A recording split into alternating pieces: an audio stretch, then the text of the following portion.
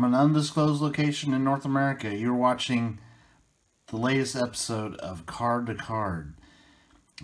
This episode, we're going to talk about alien Bigfoot. And this is a Mezzu UFO first edition card. Fantastic artwork there. Interesting, the guy has a camera there. And there is the classic Bigfoot Patterson video stance.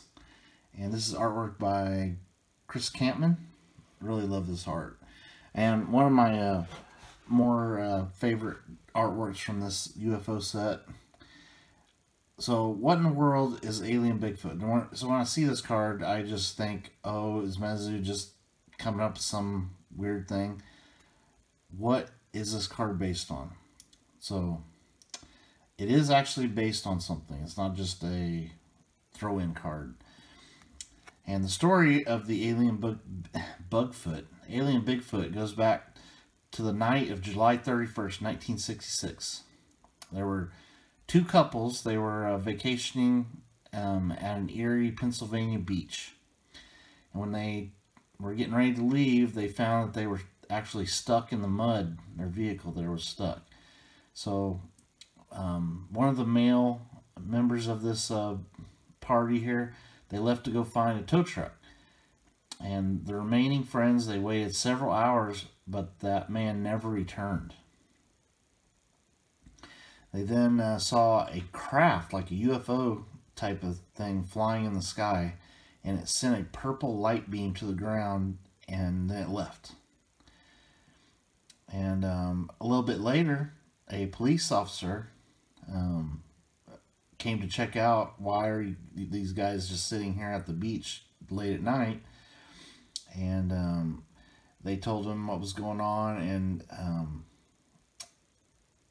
and the other man that was in the party left with the officer to go find the other guy.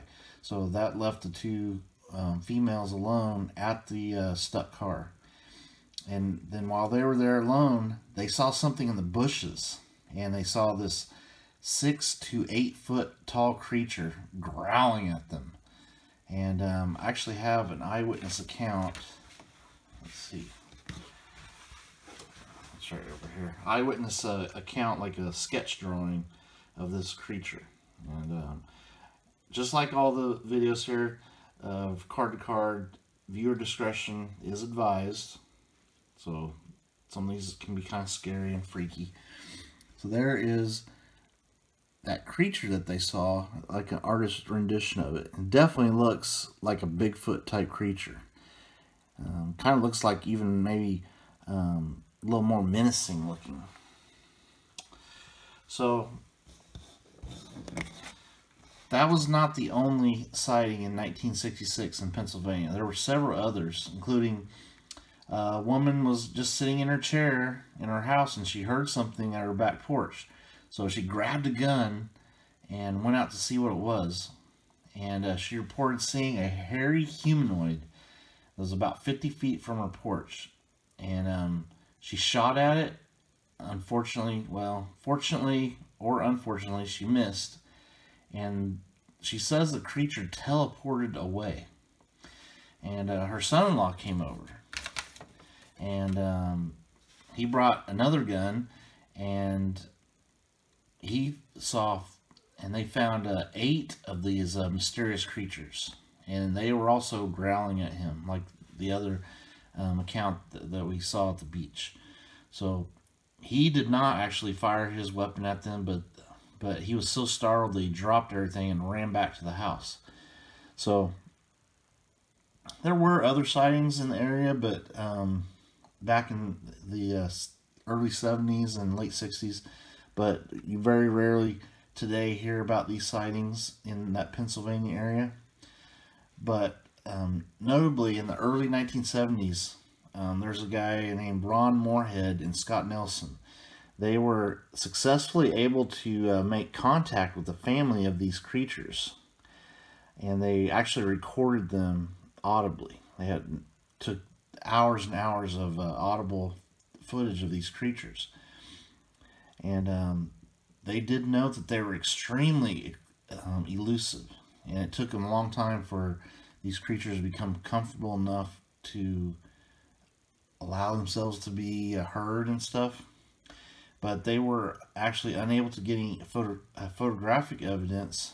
But we do have this video recording, audio recording from this vintage video. And guys, definitely, viewer discretion is advised. This is the actual recording made by Ron Moorhead and Scott Nelson. So let's go ahead and roll that.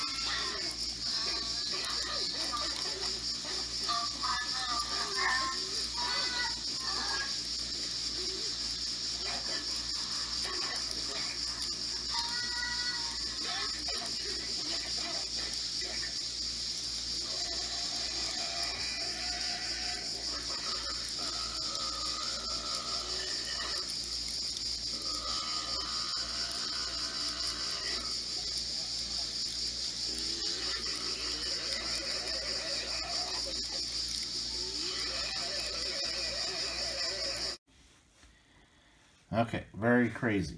So these scientists, they believe that these creatures were not from the Earth, and they may have been like seeded here from these UFO sightings and encounters.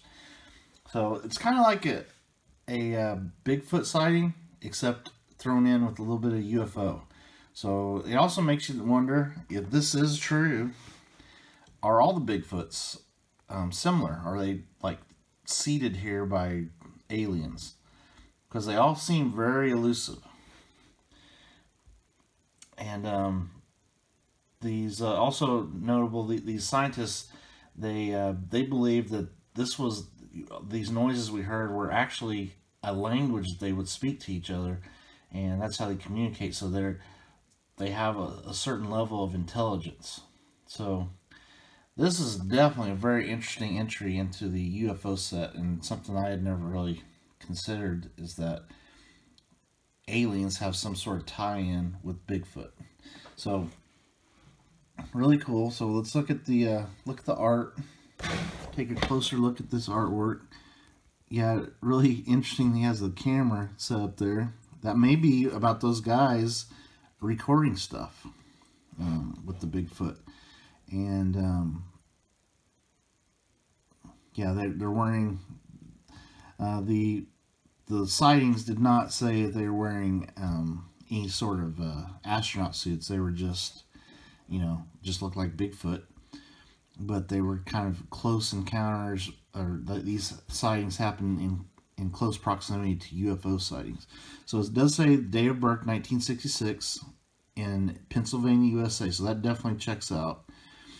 And the flavor text, it says, it's unclear how Bigfoot travels so effortlessly. There are reports by Castor photographers that the Sasquatch teleported into out of thin air. So again, going in with that story of the lady, or was it the lady that said that? No, it was the ones at the beach said, the women at the beach said that it, oh no, it was the lady that went out with her gun and shot at it, and then he teleported away. So really interesting story. There is an interesting story behind a lot of these Mezzu cards, and the alien Bigfoot is no different. So every time I pull this card, I'm going to think about that story. So definitely, if you're in Pennsylvania, just sitting on your back porch and you hear this growling noise, you definitely want to keep your eyes out.